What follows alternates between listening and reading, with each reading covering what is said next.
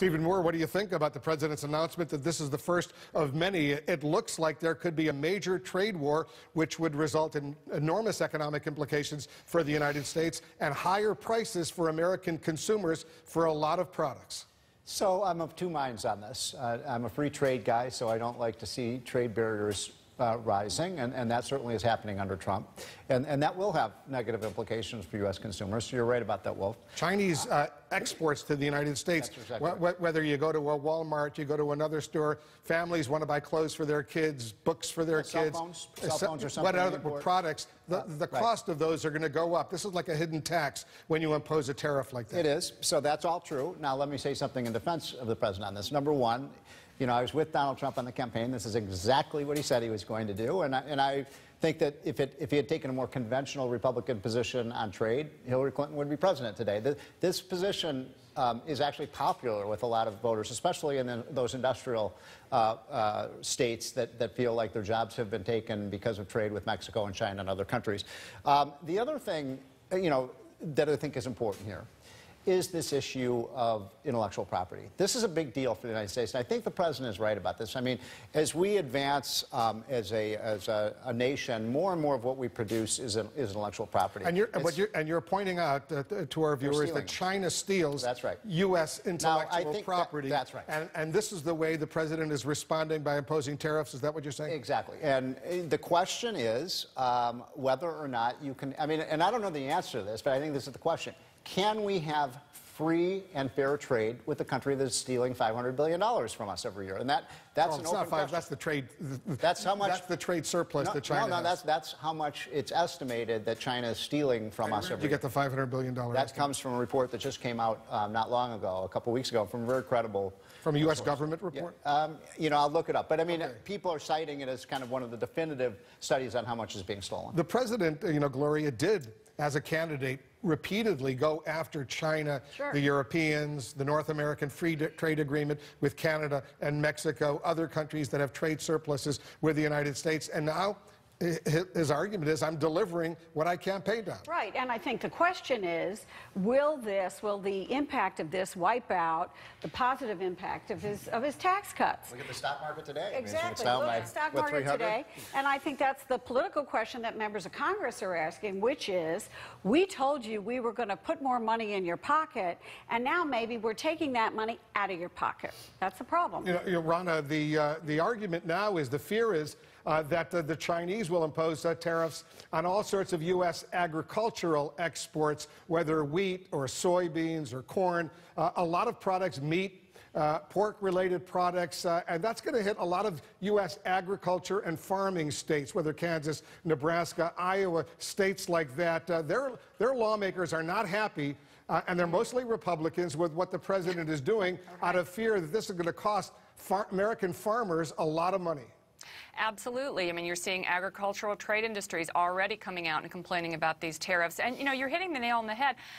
Tariffs are something that a lot of Republicans oppose, you know. I mean, most Republicans are free traders. The thing that really concerns me, this isn't a sexy point to make, but, you know, China, yes, China steals intellectual property, absolutely. Stephen's right. The president himself is right on that.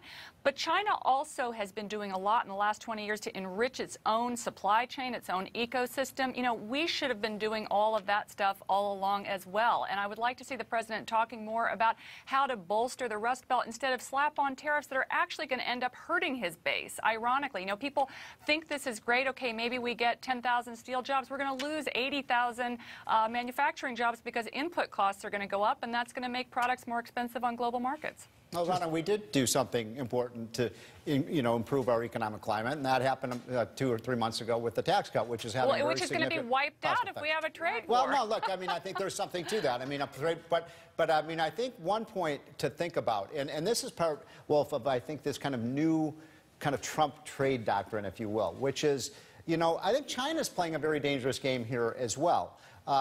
Trump understands, and I think this is an unquestionable truth, that China needs to trade with the United States more than we need to trade with them. It's unquestionable. I mean, look, you're right. If we can't trade with China, we have to pay more for toothpaste and maybe $20 more for a cell phone. If they can't trade with us, they go into a recession.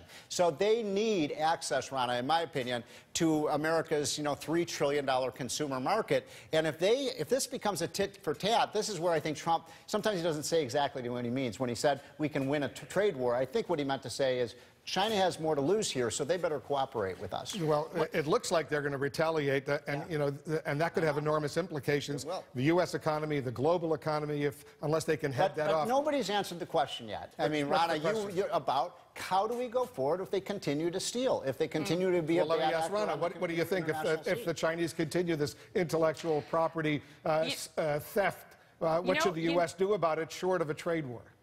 Well, okay, for starters, China has already announced its intention in its 5-year plan to be independent of U.S. technology in the next 10 years or so. And that's a goal that they're actually moving forward. I spend a lot of time talking to Chinese entrepreneurs.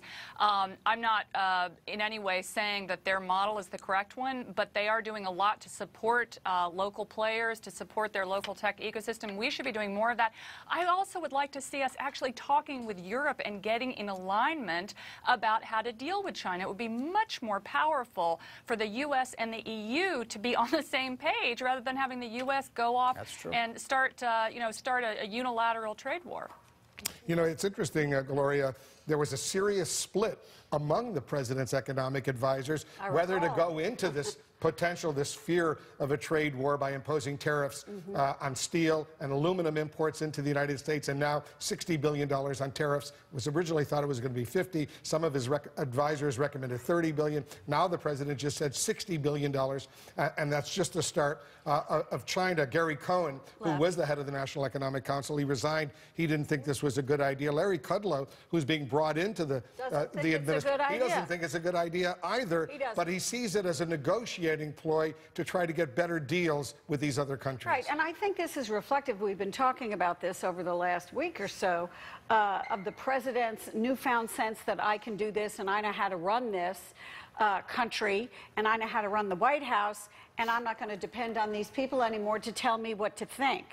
I succeeded by telling the voters this is what I'm going to do, and I'm going to do it, and I'm not going to have anybody in my White House who is going to stop me. So while Larry Kudlow disagrees with him, I was told by a source the president doesn't believe Kudlow would quit over it, which he won't, because he's not even there. But it is a different president, one that is kind of unshackled, if you will. And with Cohn gone, I don't know who's going to argue against this. I mean, Kudlow might. We know that. Well, look, I just, I'm very close to Larry. And he, one of the reassuring things of having Larry over there now is he will be a voice for free markets and free trade. I've talked to him a lot about this. He does think that getting tough with China, maybe now is the right time for that. Rana, I mean, look, the one thing I disagree with you said is that somehow they're going to overtake us technologically. And China is so far behind us technologically. All China does is copycat our technology. Very quickly, Rana, you know what? I'm going to push back strong on that. What have they ever produced that hasn't been a copycat technology? You know what? There are more people engaging in digital commerce in China than there are in the U.S. Yeah, but they have a lot of people doing it. The Chinese are actually very well poised in certain strategic areas, artificial intelligence, et cetera.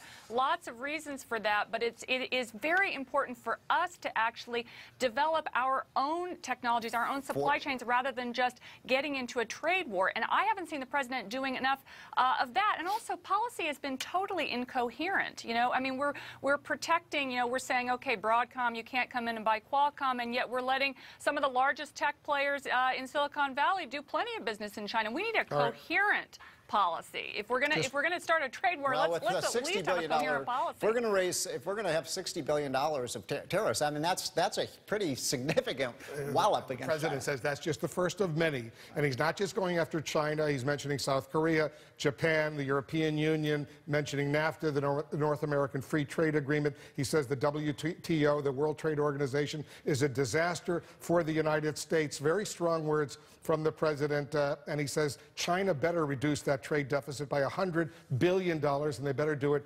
quickly. Otherwise, more are on the way. And that means they're going to have to buy more of our stuff, not less of our stuff. Let's see what happens. This very, very sensitive moment. Look at the Dow Jones. It's down almost 400 points right now. We'll continue to watch that.